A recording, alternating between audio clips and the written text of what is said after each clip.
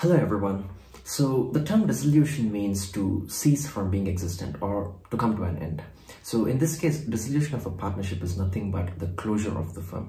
So ಕೆಲವು ಸಲ ಏನಾಗುತ್ತೆ ಅಂದ್ರೆ ಒಂದು partnership business close ಆಗಬೇಕಾಗುತ್ತೆ. So there can be different reasons for the closure of a partnership firm.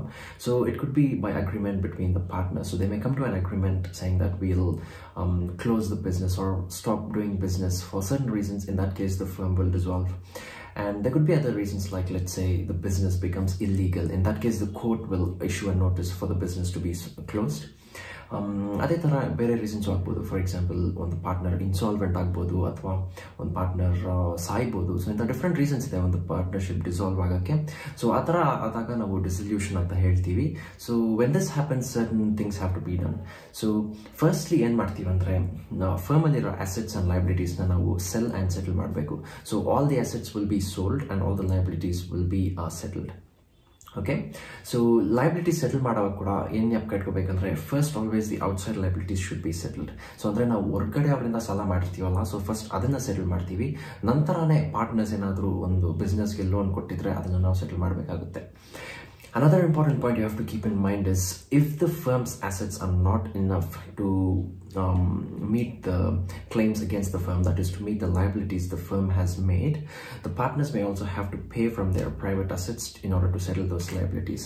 So ನೀವು features of partnership ಜ್ಞಾಪಕ ಇದ್ರೆ ನಿಮಗೆ ಗೊತ್ತಿರುತ್ತೆ. The liabilities of partners are joint and several ಅಲ್ಲ.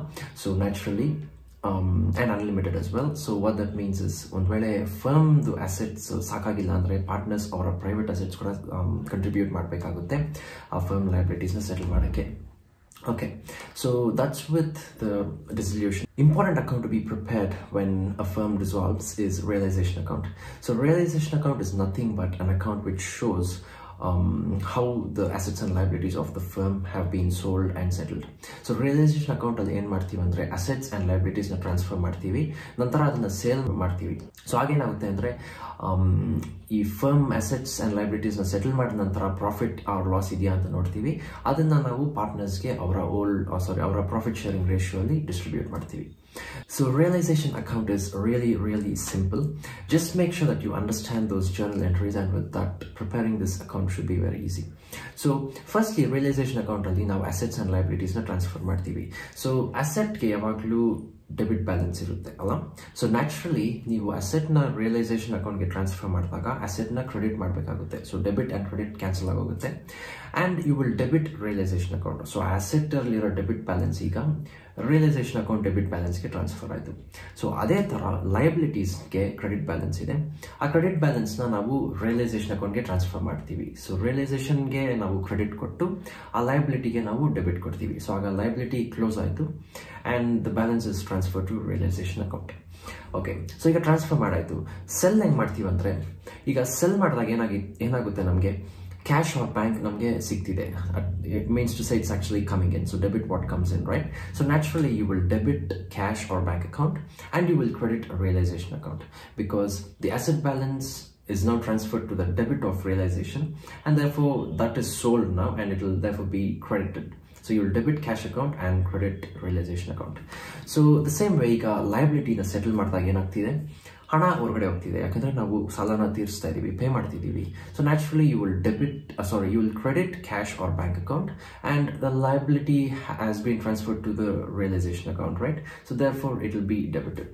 So debit realisation and credit cash. So this is how you will settle liabilities. And there could be other things. For example, realization expenses ಅಂತ ಇರುತ್ತೆ. So ಆ ಥರ ಇದ್ದಾಗ ಏನು ಮಾಡ್ತೀವಿ ಅಂದರೆ same thing. So you are paying cash ಅಂದರೆ cash ಹೊರಗಡೆ ಹೋಗ್ತಿದೆ. So credit cash or bank account and you will debit realisation account. So debit all expenses and losses ಅಲ್ಲ. ಸೊ ಅದಕ್ಕೆ you will debit your realisation account. Okay, ಇದು ಬಿಟ್ಟರೆ they'll B other things like let's say ಕೆಲವು ಸಲ partners ಅಸೆಟ್ಸ್ನ ತೊಗೊಂಡು ಹೋಗ್ತಾರೆ. So ಆವಾಗ ಏನಾಗುತ್ತೆ ಅಂದರೆ ಈಗ ಒಂದು ವೇಳೆ ಪಾರ್ಟ್ನರ್ ಬಿಸ್ನೆಸ್ಸಿಂದ ಅಸೆಟ್ ತೊಗೊಂಡ್ರೆ ಬಿಸ್ನೆಸ್ ಪಾರ್ಟ್ನರ್ಗೆ ಕೊಡಬೇಕಾಗಿರೋ ಕ್ಯಾಪಿಟಲ್ ಕಡಿಮೆ ಆಗ್ತಿದೆ. ಸೊ ಕಡಿಮೆ ಮಾಡೋಕ್ಕೆ ಏನು ಮಾಡ್ತೀವಿ ಅಂದರೆ ಆ ಕ್ಯಾಪಿಟಲ್ನ ನಾವು ಡೆಬಿಟ್ ಮಾಡ್ತೀವಿ. So partners capital is always as a credit balance, right? So because the liability of the business to the partner is decreasing, you will debit the capital account and you will credit a realization account in case of an asset being taken over by a partner. So ಕೆಲವು ಸಲ ಏನಾಗುತ್ತೆ ಅಂದರೆ ಲೈಬಿಲಿಟೀಸ್ನ take over ಮಾಡ್ತಾರೆ. So liability ತೊಗೊಂಡಾಗ ಏನಾಗ್ತಿದೆ ಅಂದರೆ ಆ partner ಬಂದು ಬಿಸ್ನೆಸ್ ಪರವಾಗಿ ಆ ಸಾಲನ ತೀರಿಸ್ತೀನಿ ಅಂತ ತಗೊಳ್ತಿದ್ದಾರೆ. ಸೊ ಆ ಥರ ಅವ್ರು ತೊಗೊಂಡಾಗ ಏನಾಗುತ್ತೆ ಅಂದರೆ ಬಿಸ್ನೆಸ್ ಪಾರ್ಟ್ನರ್ಗೆ ಕೊಡಬೇಕಾಗಿರೋ ಲೈಬಿಲಿಟಿ ಜಾಸ್ತಿ ಆಗ್ತಿದೆ, ಅಂದರೆ ಬಿಸ್ನೆಸ್ ಪಾರ್ಟ್ನರ್ಗೆ ಕೊಡಬೇಕಾಗಿರೋ ಕ್ಯಾಪಿಟಲ್ ಜಾಸ್ತಿ ಆಗ್ತಿದೆ.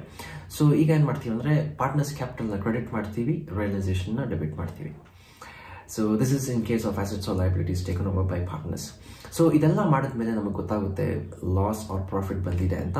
ಸೊ ಅದನ್ನು ನಾವು ಪಾರ್ಟ್ನರ್ಸ್ಗೆ ಅವರ ಪ್ರಾಫಿಟ್ ಶೇರಿಂಗ್ ರೇಷಿಯೋ ಅಲ್ಲಿ ಡಿಸ್ಟ್ರಿಬ್ಯೂಟ್ ಮಾಡ್ತೀವಿ. ಸೊ ರಿಯಲೈಸೇಷನ್ ಅಕೌಂಟ್ ಫಾರ್ಮ್ಯಾಟ್ ನೋಡಿ. ಸೊ ಲೆಫ್ಟ್ ಸೈಡ್ ಬಂದು ನಾವು ಅಸೆಟ್ಸ್ನ ಟ್ರಾನ್ಸ್ಫರ್ ಮಾಡ್ತೀವಿ. So one important point you have to keep in mind is you will transfer all assets accept cash and fictitious assets. So for example ಈಗ good will ಇದ್ರೆ ಅದನ್ನು ನಾವು transfer ಮಾಡಲ್ಲ.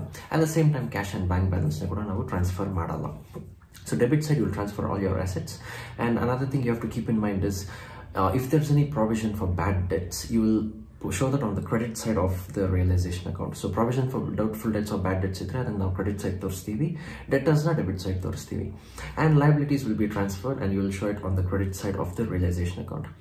So debit side nodi ond vele ನೀವು cash na pay ಮಾಡಿದ್ರೆ ಏನಾಗ್ತಿದೆ, cash credit ಆಗ್ತಿದೆ, realization debit ಆಗ್ತಿದೆಯಲ್ಲ. So ಅದಕ್ಕೆ ಡೆಬಿಟ್ ಸೈಡ್ ನಾವು ಕ್ಯಾಶ್ ಆರ್ ಬ್ಯಾಂಕ್ ಅಂತ ತೋರಿಸ್ತೀವಿ. So that will be for payment of liabilities R payment of realisation expenses, any payments. So at the same time when you receive cash, so ನಾವು ಅಸೆಟ್ಸ್ನ cell ಮಾಡಿದಾಗ ಅದನ್ನು ನಾವು credit side ತೋರಿಸ್ತೀವಿ. So ಕ್ಯಾಶ್ನ debit ಮಾಡಿ realisation credit ಮಾಡ್ತಿದ್ದೀವಲ್ಲ, so ಅದಕ್ಕೆ credit ಕಡೆ ಯಾವುದು debit ಆಗ್ತಿದೆ ಅಂತ ನಾವು ತೋರಿಸ್ತಿದ್ದೀವಿ ಆ ಅಕೌಂಟಲ್ಲಿ. ಸೊ ಇದೇ format. And the other things are any assets R liabilities taken over by partners. So ಒಂದು ವೇಳೆ asset ಟೇಕ್ ಓವರ್ ಆದರೆ ಕನ್ಸರ್ನ್ ಪಾರ್ಟ್ನರ್ಸ್ ಕ್ಯಾಪಿಟಲ್ ಅಕೌಂಟ್ನ ನಾವು ಕ್ರೆಡಿಟ್ ಸೈಡ್ ತೋರಿಸ್ತೀವಿ. ಸೊ ಒಂದು ವೇಳೆ ಅವರು liabilities ತೊಗೊಂಡಿದ್ರೆ same way you will be showing it on the debit side. So ಇದೆಲ್ಲ ಮಾಡಿದ್ಮೇಲೆ ನಮಗೆ ಲಾಸ್ ಆರ್ ಪ್ರಾಫಿಟ್ ಬರುತ್ತೆ. ಸೊ ಡೆಬಿಟ್ ಸೈಡ್ ಬ್ಯಾಲೆನ್ಸ್ ಬಂದರೆ ಅದು ಪ್ರಾಫಿಟ್, ಕ್ರೆಡಿಟ್ ಸೈಡ್ ಬಂದರೆ loss. So just like revaluation account, and then you will be transferring it. So it's very simple. So let's just do a problem just to make sure you understand this better.